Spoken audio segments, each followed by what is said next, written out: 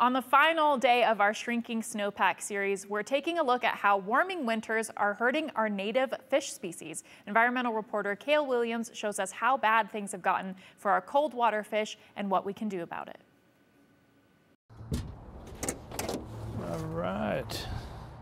Bob Rees has been working as a salmon guide in Oregon for almost 30 years.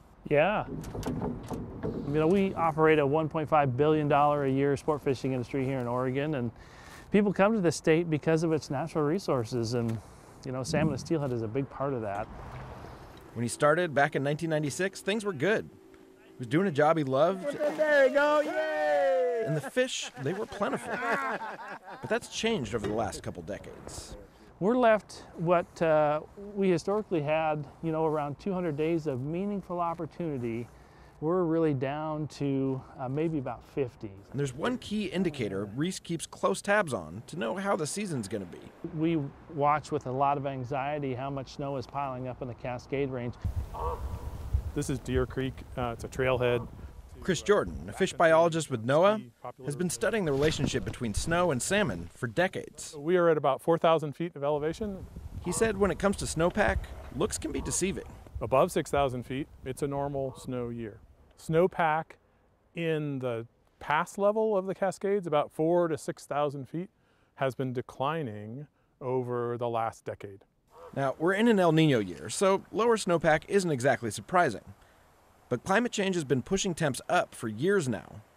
And you don't have to look farther than our glaciers to see the impacts. Well, glaciers actually are the tangible indicator of what's happening to our snowpack. If we had lots of snowpack in the winter, we'd have bigger glaciers. That's Andrew Fountain, professor of geography at Portland State University. Yep. Glaciers form when more snow falls on an area than melts in the summer. Each new layer of snow compresses the layer beneath it, eventually turning into ice. But the last century has not been kind to our glaciers. Between 1907 and 2014, the glaciers on Mount Hood have shrunk by roughly 43%.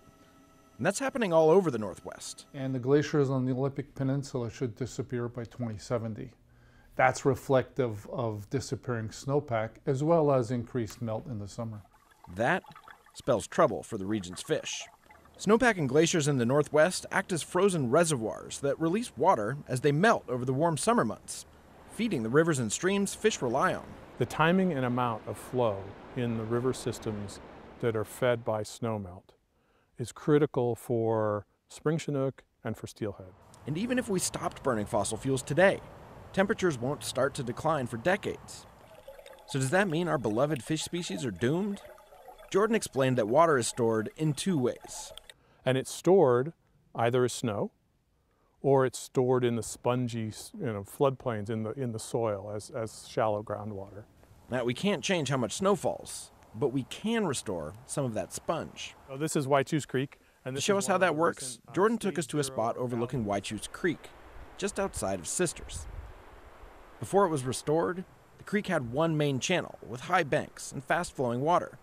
To restore it to its natural state, crews essentially flattened the land. Where the land was high, lower that. Where the land was low, fill it back in. Now, the creek meanders over a wide area. What that does is that allows the water that would be in the channel and leave the system really quickly, time to spread out and to soak in. It's to re-wet that sponge. And this is where water is stored throughout the year. Without a reliable snowpack, restoring rivers and creeks is probably our best hope for retaining the flows we need to keep salmon around. Safe to say we need to do a lot more of it. And for river guides like Bob Rees, the stakes couldn't be higher. You know, we're having to find other work. There's not a full-time fishing guide left here. But, you know, this is a heritage for a lot of people. There's third-generation fishing guides that are working areas of Oregon because this is something that we grew into and we've historically had a love of. For Environment Northwest, I'm Cale Williams. That wraps up our Shrinking Snowpack series. If you missed the other three parts, they're on our website, ktvb.com.